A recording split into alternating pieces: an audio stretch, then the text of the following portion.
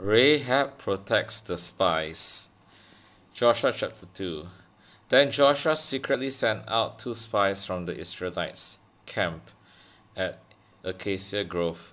He instructed them, "Scout out the land on the other side of the Jordan River, especially around Jericho." So the 2 men set out and came to the house of a prostitute named Rahab and stayed there that night.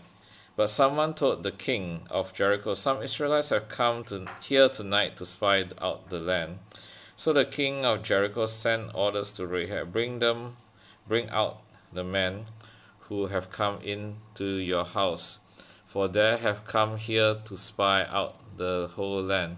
Rahab had hidden the 2 men, but she replied, "Yes, the men were here earlier, but I didn't know where they were from.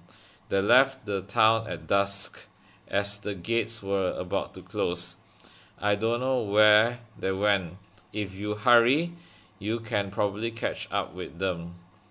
Actually, she had taken them up to the roof and hidden them beneath bundles of flax she had laid out. But the king's men went looking for the spies along the road leading to the shallow crossing of the Jordan River. And as soon as the king's men had left, the gate of Jericho was shut. Before the spies went to sleep that night, Rahab went